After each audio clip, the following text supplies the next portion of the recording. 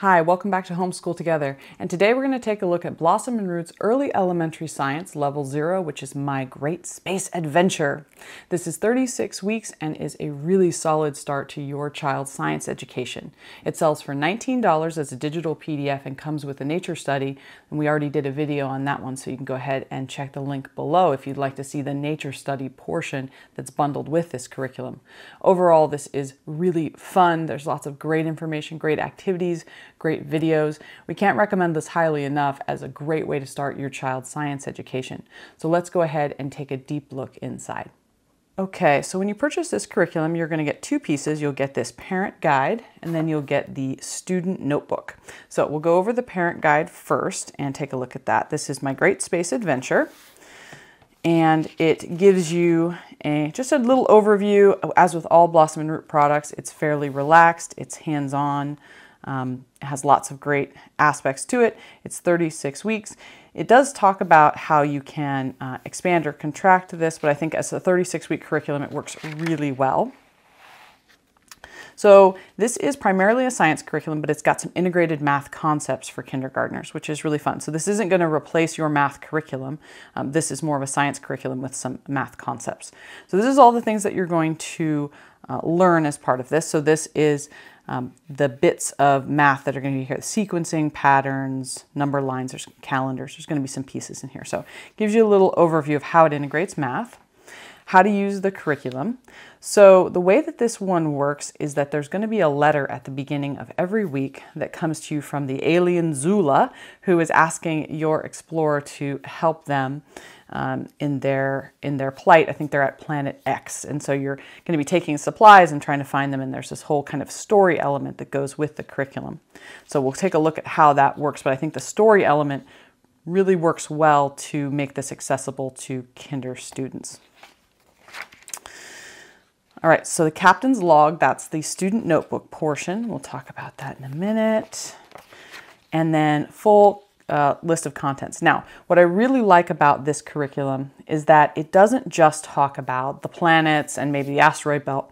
It has a whole lead up to it. You don't even get to the sun, for example, until week 13.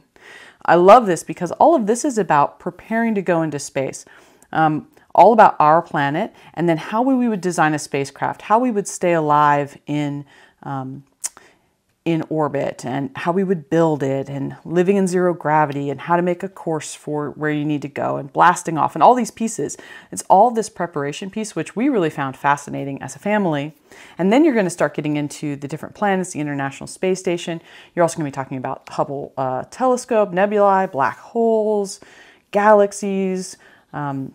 Then there's some health stuff, and this is great. It's very well set up for 36 weeks, and I love just how expansive the curriculum is. Now, one of the things to notice about this is that these topics are not specifically kindergarten topics. One of the best things that I like about this curriculum is that you can do it with any age, and in fact, we're going to be doing this curriculum with our kindergartner and third grader next year. And in fact, it might be first grader and rising fourth grader by that point that we actually get to this. But we're going to do it with them. And so if you have a larger family and you need to do something all together, I think this is great because it's very easy to make it harder if you need to. Okay, so here's the book list. These are the recommended books, and I love that she tells you you're going to use this like most weeks or just a couple of times, so maybe that's a good library get. So it gives you a little bit of an idea. There's a supplemental book list here, and for every week she gives you great supplemental books, which is fantastic. You can go to the library and get those. She also provides you with the full year's worth of supplies, which is fantastic. Now, most of the supplies, besides maybe some modeling clay, a couple things, it's a lot of stuff that you have around your house. I didn't find anything in the supplies list that was, really odd or expensive or anything. I mean, the shaving cream, that was optional. So, I mean, there's a couple of things, but overall, pretty easy to locate, and you might already have them at home. Okay, so I'm going to skip the very first week because the first 2 weeks are included in the sample. So I think week 2 is a little bit more indicative of what you'll get.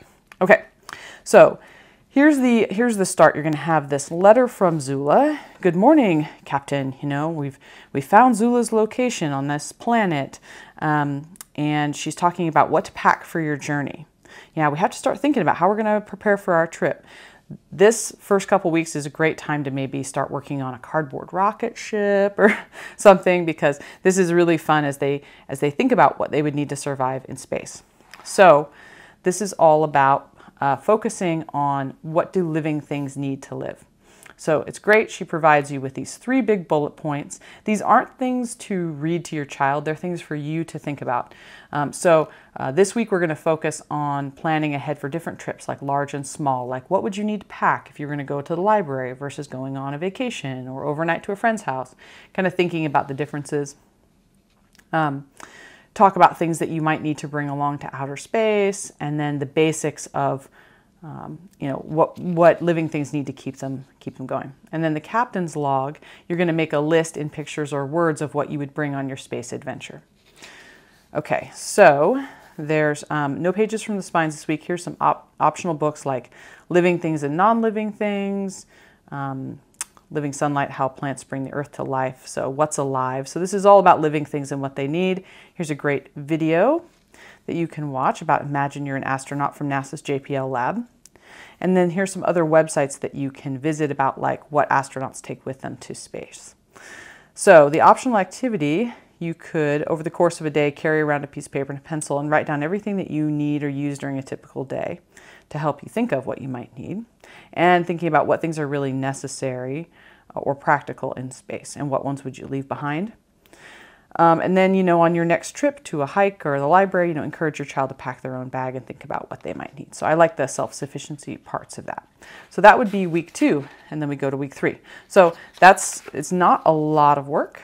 It's generally going to be something from Zula, and there's a few things to focus on. There's books to read, videos or websites to visit, and some sort of an activity. Now, all this stuff is optional. It depends on what you want to do with your child or what they're most into.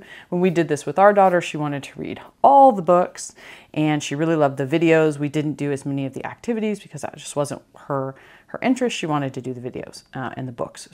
But take what you want, leave what you don't. This is great because this curriculum doesn't expect that you start at any one particular time of the year. It's not seasonal, so you can start whenever you like and make sure those books are available at your library. And you're going to go all the way through the planets. When you get obviously to something like Earth, right? There's lots of different books and videos and activities to make a model of Earth out of clay, all kinds of things. So this is how every week goes. And I don't think there's any supplemental pages in the back. No, there's a few digital links here that if you have this in PDF, it's really easy to find all the videos that she talks about through the clickable links. So that is the main curriculum part of it. And let's take a look at the captain's log. Okay, so here's the notebook. So this is great because you need your student to do some calendar work, which I think is really exciting. It doesn't matter what month or day you actually start this. This is just for them to get in that habit. You're going to circle those. So here's that first week, and then here's your astronaut profile. And then the second week, that's what will I bring on my trip to space that we talked about. So really easy. You're not asking for a lot. You can definitely scribe for your child because at this age it's difficult for them to really write what they want. But our daughter did a lot of drawing when we did this with her. Of course, we're now prepped to do it with our second daughter, and so it'll be exciting to see how we go through this the second time. And I wanted to show you a few of the books. So there's a couple of the books. This is a DK Level 2, Spaceships and Rockets. Overall, great books are chosen for this. As always, Blossom and Root does a really good job of choosing high quality books, especially in the area of science. So really great, easily accessible. Here's another one, DK Mysteries of the Universe. This book is gorgeous. I think a great addition to your library. It just has just terrific pictures.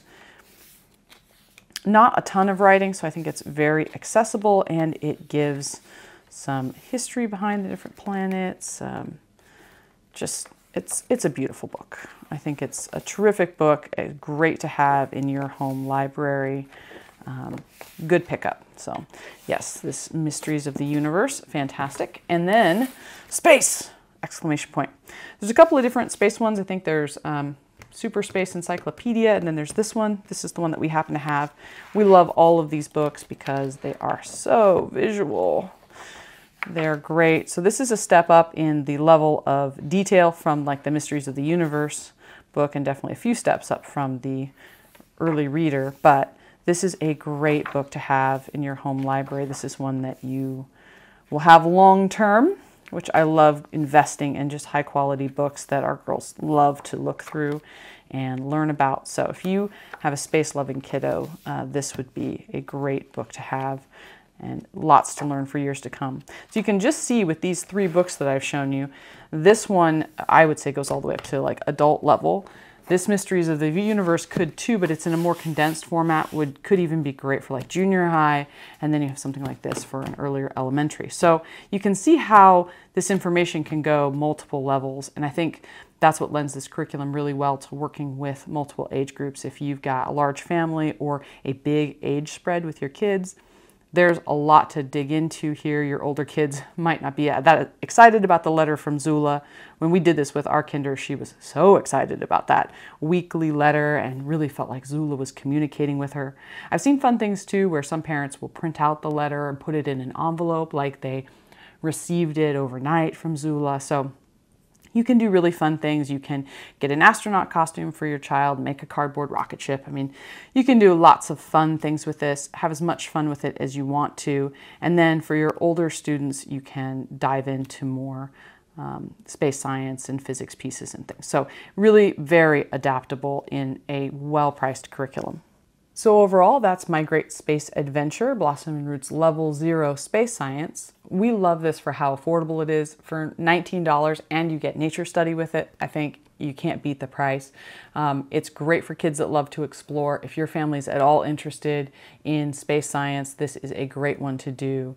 This is not great if you really want something very prescriptive. This is more of a gentle, take what you want, leave what you don't type of curriculum, which works really well for us. But if you want something very prescriptive, that this is exactly what you should do, or this goes with the standards, this wouldn't be the right thing for you. I don't think that it lends itself very well to that, because you may feel like you need to do all the things, and it's really meant to give you options. Go down the rabbit holes that you like, lean more into those, leave the stuff that's not interesting you.